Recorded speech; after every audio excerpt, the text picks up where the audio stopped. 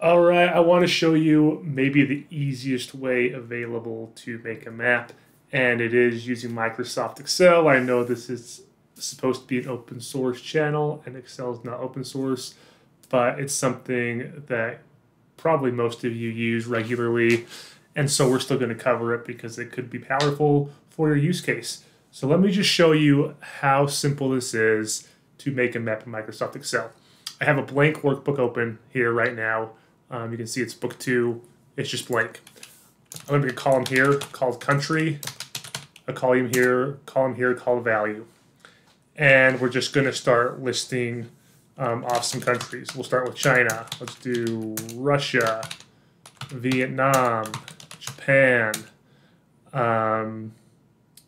United States, Mexico, Brazil, Canada, Chile, Bolivia,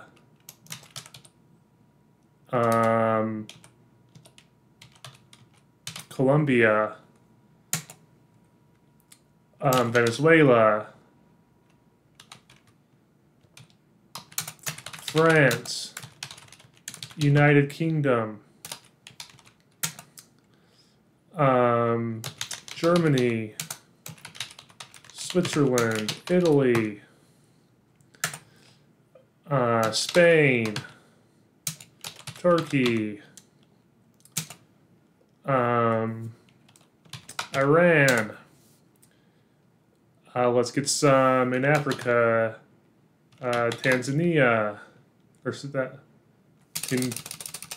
Tunisia? Tanzania is Australia. Kenya,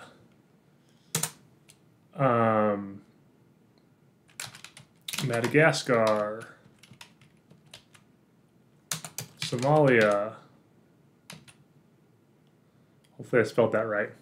Okay, so we have all these values, we have all these countries in there. Now let's just start putting some values. I'm just going to do equals random number between, oops, I didn't finish it, equals rand between 1 and 1,000.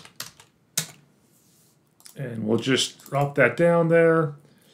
And now I'm going to copy this and I'm going to paste, where's my values? Oh, they couldn't copy it. What we need to do is we need to do paste here, values there, and now we can delete all this, copy this, paste it there, values, and delete all that. Okay, so now we have country, name, and values. And now all we have to do is click in our data here somewhere, go to Insert, come down here to Maps, and choose our map option. And what's going to happen is we get a map just like that.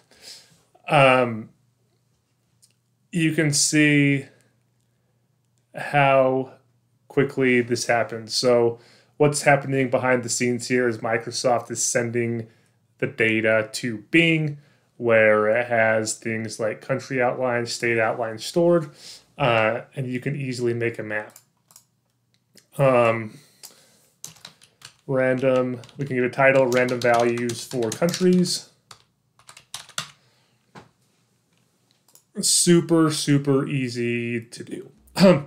So you can see that it'd be really easy to come in here with actual values for countries and make a very simple, very easy map in Excel.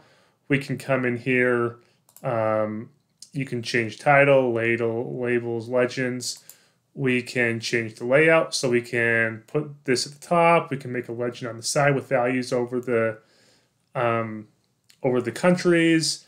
What's the legend at the top? We can put it on the left side instead.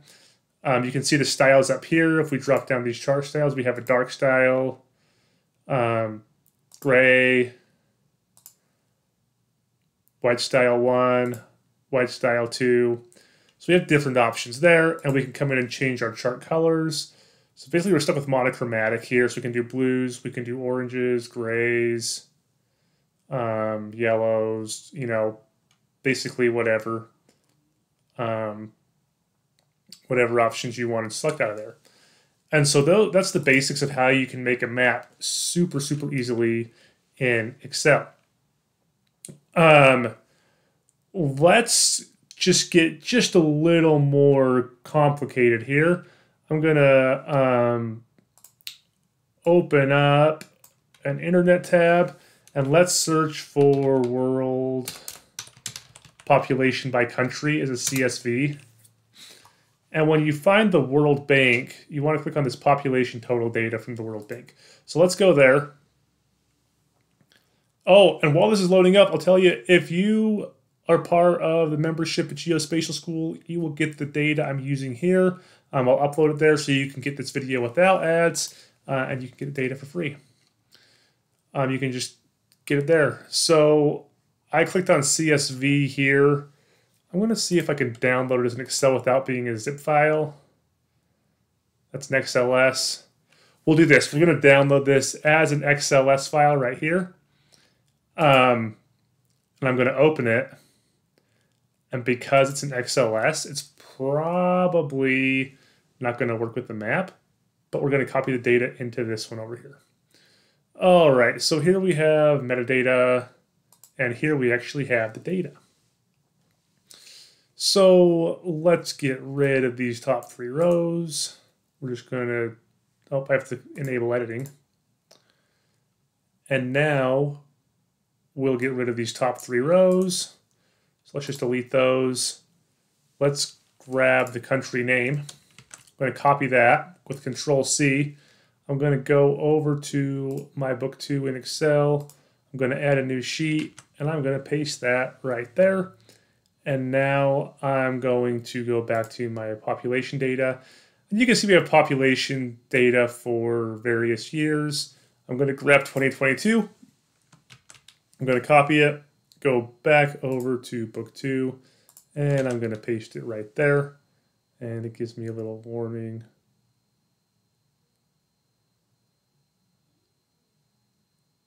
Okay, we can right-click on this. And we'll do format cells. It says it's formatted as text. We'll just format it as a number. And we'll say OK. And there it's formatted as a number. Now we can click in here. And we can go to Insert and Maps. And just a basic field map. And hopefully this is going to work. It's telling me that it doesn't like my country names. But it's going to work after all. And so here you can see that we now have a world map with actual data that is world population. We have some information here we can click on. 77% of locations for your country name. We plotted 77% of the locations for your country name data with high confidence. So that's saying that 23% of these country names, Bing couldn't find out what the proper country was. Not sure why, but it couldn't. So we can come in here and change this to world population by, population by country. Country population 2022. And we could once again come in and change our colors to a different scheme if we want to do that.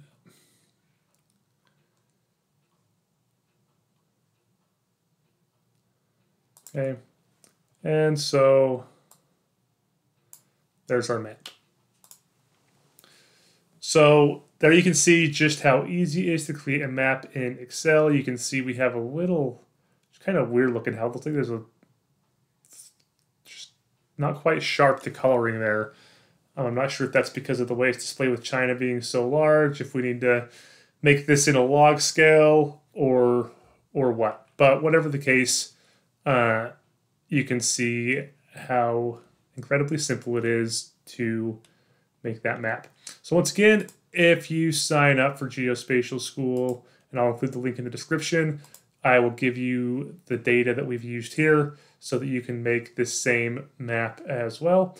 I hope you enjoyed this. I hope you have realized just how easy it can be to make a map in Excel, and stick around for more content. We'll have more content in Excel, like how to make heat maps. Maybe I'll do a challenge just if I can make a map with real data in under a minute or something like that. If you want to see that, leave a comment below, and we'll try to get to it. Thanks for watching.